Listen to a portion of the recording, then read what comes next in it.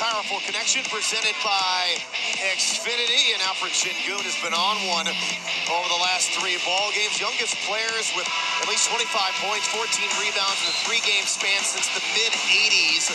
And you see where Alfred Şengün fits on this list with some pretty good names there, including Shaq and AD and Chris Webber and Karl Anthony Towns.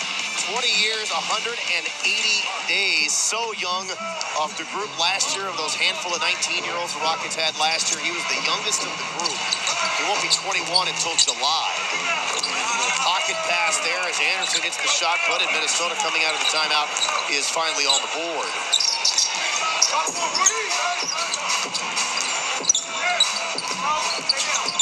Edwards pressuring Ward. Green trying to lose McDaniels. Again's had his number defensively in these 3 matchups, and Gobert got a piece of that. But how about Jalen Green staying with the plate, cleaning things up? Like the activity of the Rockets. There's been nothing perfect about this start, but the Rockets keep hanging with these plays, and that's what you got to have. Talk about confidence. A lot of hustle, a lot of effort, a lot of defense by Tari Eason. And he ended up getting fouled, and he will go to the line. But, man, he's got fingerprints all over the first 3 minutes and 57 seconds of this game. He plays without the basketball. He's active. He reminds me so much of a former teammate and former Rocket, Trevor Ariza, just active without the ball. And you see him here on the break, and you see McDaniels slap down. He catches the left wrist of Tari Eason, and that's where the foul was. And, no, unfortunate, another free throw miss, but excellent job from Tari Eason. And, you know, sometimes you need that 4th or 5th guy, Craig. He's got one more now. A quick message from Credit Karma.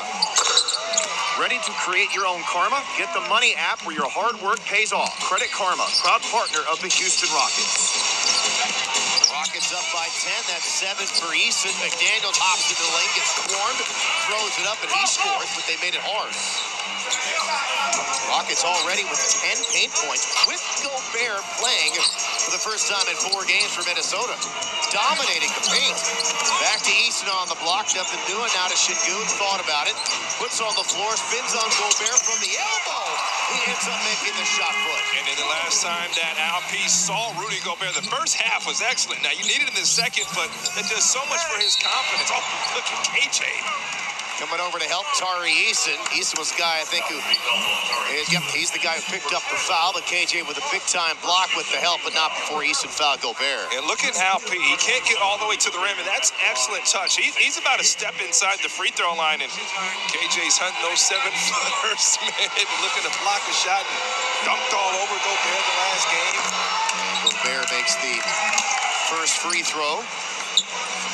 That's one thing. Good job. You know, Rudy Gobert, he's a force inside. Let's not take any credit away from who he is.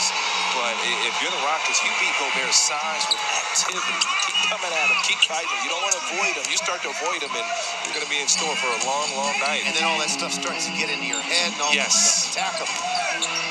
He's going to do what he does. He's not nearly as aggressive this season in Minnesota as we see him in years past. All those years in Utah, he's not nearly blocking as many shots. They attack him again.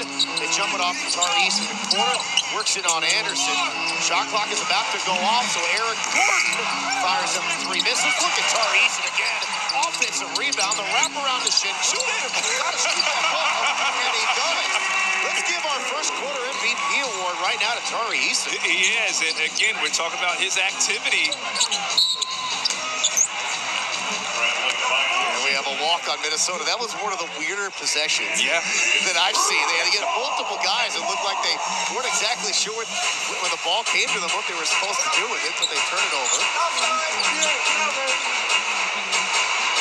Şengün's got a handful of points, an assist, a nasty assist, a couple of rebounds to start the game. Jalen Green, the floater high arc over McDaniels. That was not an easy make. Jalen, the ability for him to hit tough shots is there. That's rare. Not a lot of guys can do that. You just want to see Jalen get more easy looks. He's so talented, but that's going to all come along, man. Eason rips down the rebound, number 4 there. Yeah, Jalen Green after the tough one the other night is 3 of 4. He's got 6. Eason to Martin, corner 3, and that was off the side of the backboard, and that was not close. Anderson back up top to a wide open Edwards. We're going to see him start to heat up again.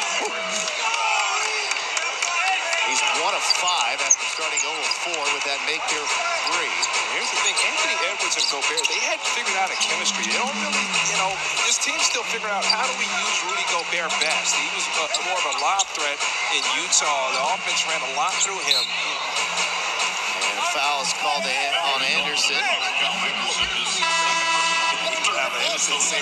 can't throw the ball at him. He did throw it right at him. Man, I like Jalen playing with a little attitude, man, trying to attack Kyle Anderson, a really good defender. And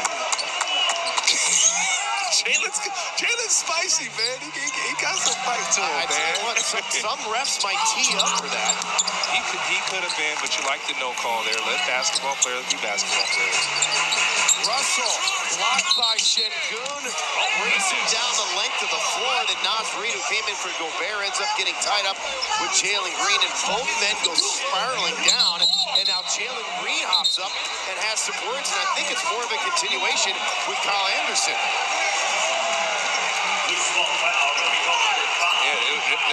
Listen, I'll be honest, as a former player, it looked like Anderson pushed Reid. Yep. He ends up pushing Reid, and Reid just takes Jalen out. And this is dangerous. Guys get hurt like that. And glad that Jalen fell the right way. Yeah, we still have both teams milling around one another near midcourt. But yeah, Jalen's fortunate that the Anderson shove on his teammate Reid, with him falling into the back of his ankles and knees, didn't result in some kind of an injury. And now Anderson also got teed up, and did he just get another one? Boy, I tell you what, they're still having to separate. You have team security out there. You're still having to separate these two teams, namely Jalen Green.